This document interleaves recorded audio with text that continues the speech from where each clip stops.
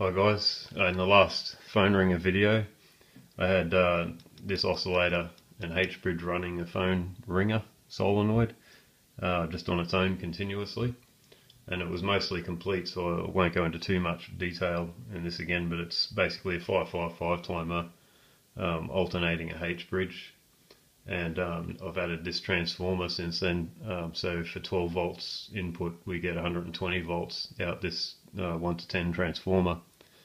I've added these transistors, medium power transistors. They get the same input as the H-bridge basically, but it's to make the board versatile and to support the addition of a future transformer where the center tap is positive and these two transistors alternate negative, so we get the same effect of a H-bridge driving a transformer that way.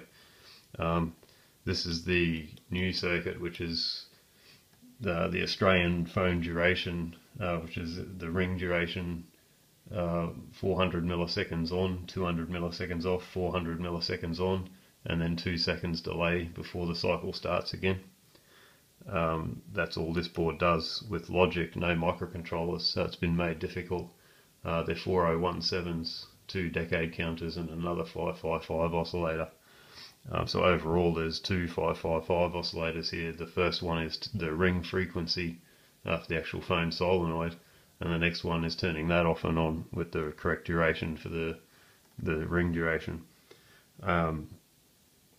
It only controls the Texas Instruments H-bridge chip, so these transistors can be ignored because they're not affected by this circuit at all. They're temporarily connected to these light bulbs, and I'll disconnect them for the demo because they're not really relevant. But the neon output that's the same output I'll connect to the phone. If we put 9 volts in here, we get 90 volts out here, which is still enough to drive a neon. And I've added the 7805 regulator since the last video to supply the rest of the logic with 5 volts. So the high voltage that comes into the circuit is only used to power the transistors, which are irrelevant for this demo, and also, well actually it's the center of the transformer, and also the motor power for the H-bridge. For a demo of the circuit's operation, this jumper is set so that the enable pin for the H-bridge is always high, and so basically the ring timing that is happening on this circuit won't have an effect on this neon here. I probably should have disconnected these light bulbs. They'll probably just be confusing because they don't stop. So yeah, the neon is still affected by this frequency of the solenoid oscillator, but it isn't being turned on and off by the phone ring timer. So I'll put it in the new position where the H-bridge is now tied to the well, the enable pin of the H-bridge is now tied to the output of the timer circuit. So now you'll see that we get the ringing we want, the ring duration. The speed might be wrong. We can actually speed that one up as well.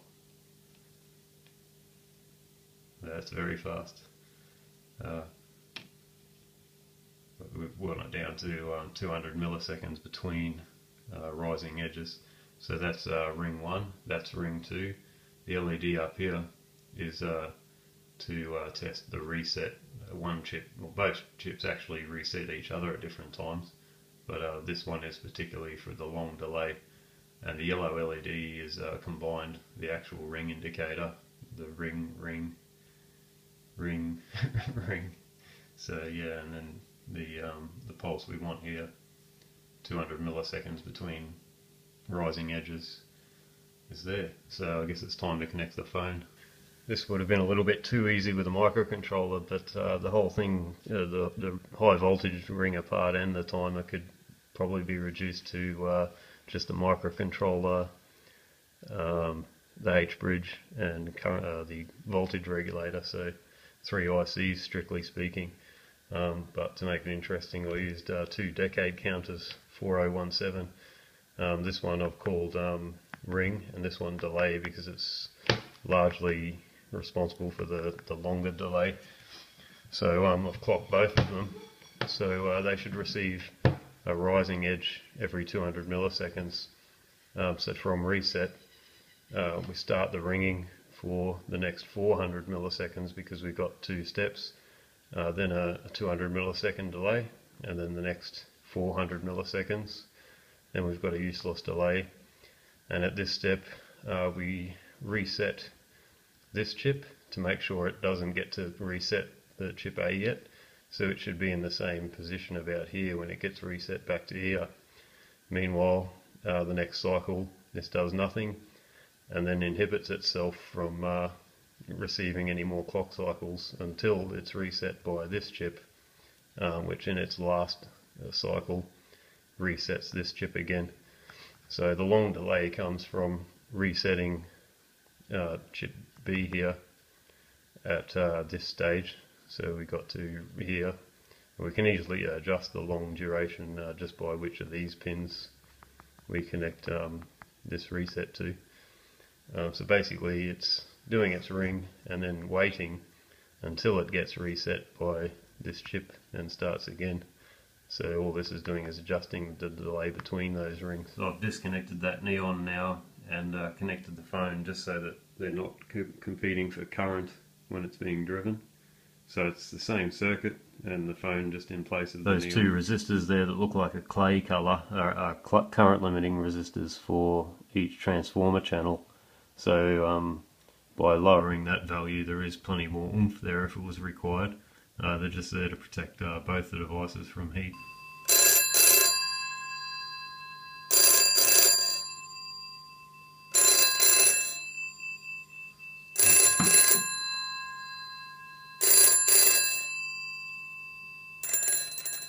That all looks so simple on a functional diagram.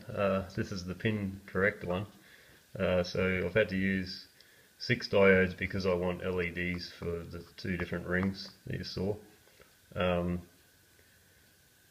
I found that you couldn't just connect pins directly together like I showed in a functional diagram, or one will sink all the current of the other. So there's 4 diodes from the 2 ring, or the 4 ring signals to get them into 2 ring signals, and then combined again to the H-bridge enable pin. If you didn't want the separate LEDs or no LEDs, it could just be done with the 4 diodes. They're 1N4148 diodes, and you could just tie the other ends of the 4 diodes to ground and take the enable pin from there. So I've made it a little bit more elaborate than it has to be. This one has the 555 oscillator as well. So all this is still just for the timing part of the circuit, and the 555 is identical for the H-bridge part of the circuit, and then you have an inverter and the H-bridge itself. There we have it assembled and cranking away on its own there.